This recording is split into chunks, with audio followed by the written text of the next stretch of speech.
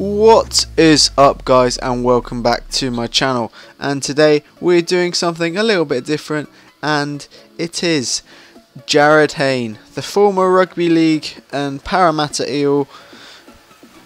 He is in Madden 16. He is he's an elite card in Madden 16, and he's a halfback, and pretty much he got this for like having a good preseason so far.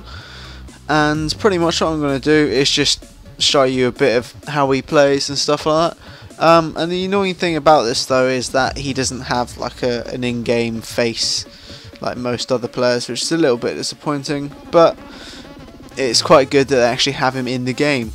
So at his stats, he has some decentish stats. I think probably some of his best stats are that he's actually a really good blocker for a halfback, which is was very good. And pretty much most of these are going to be the same play. I'll be brutally honest with you. It's because I was doing solo challenges, and that play that I use is absolutely tears them apart in solo challenges.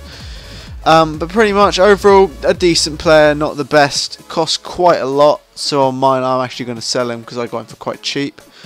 But yeah, pretty much that's really all that's going to happen in this. You just see a few bit of him running, and yeah, obviously it's brilliant to have a rugby league player in a Madden game, but it's a bit disappointing that he doesn't have a game face or anything like that.